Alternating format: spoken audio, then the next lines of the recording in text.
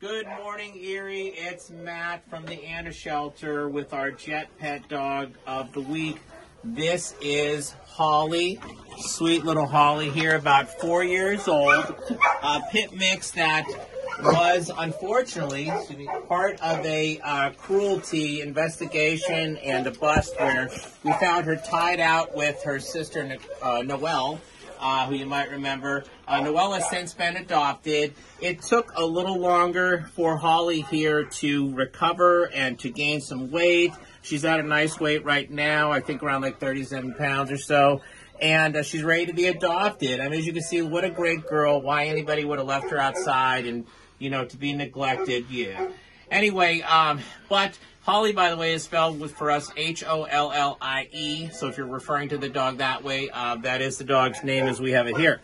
And speaking of here, want to remind you, you can come in Mondays, noon to 7. This is as a walk-in. Tuesday through Friday, noon to 5. So she takes treats pretty nice there. Saturdays, noon to 4, never on a Sunday. And like I said, nature of a walk-in, you do not need an appointment. You do not need an application filled out ahead of time.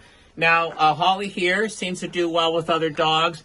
Not sure about cats in the home, but she does seem to do well with children as well. So I think she'd fit into a lot of different situations. But like I said, pretty chill dog, but active as well. I think she'd like to go for walks, things like that, but just not be left outside, right?